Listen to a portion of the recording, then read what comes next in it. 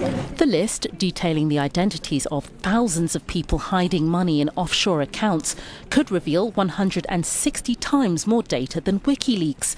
Analysing the details of what's now become known as Offshore Leaks will take some time. It's the beginning. We have to look at about 10% of what concerns Swiss businessmen and women, and we'll continue to work on it.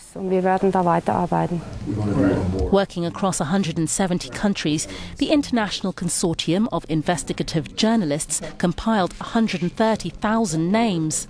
The mega wealthy have lots of choices about how they organize their financial lives, and then average citizens of the world have very few choices. And the average citizens generally end up having to pay more or live with fewer services in their home countries because of the drain of funds from their country's treasuries.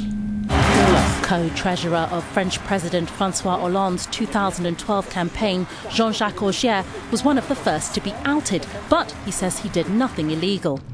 It's estimated that 25 trillion euros could be hoarded away in banks that ask few questions. Offshore Leaks mainly targets bank accounts in the British Virgin Islands.